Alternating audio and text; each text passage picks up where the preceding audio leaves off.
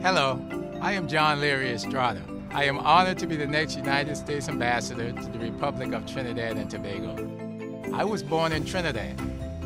As a young child, I lived, played, and went to primary schools in the communities of Laventille, Diego Martin, and Toco.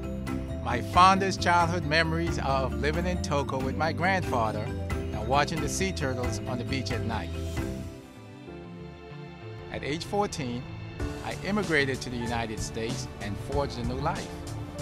I brought with me a respect for diversity and an inherent sense of the equal value of all people. I served with honor in the United States Marine Corps, attaining the Corps' highest enlisted rank, 15th Sergeant Major of the Marine Corps. After the Marine Corps, I continued service to my country in government and the private sector. I believe that one of the greatest aspirations of all free people is to live their lives to the fullest, without limitations based on their ethnicity, class, race, gender, or sexual orientation.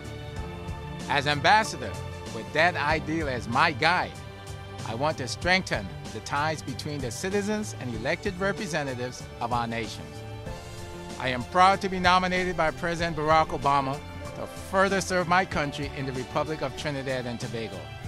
Along with my family, I look forward to working and living alongside all of you, returning to the place I now can call home again.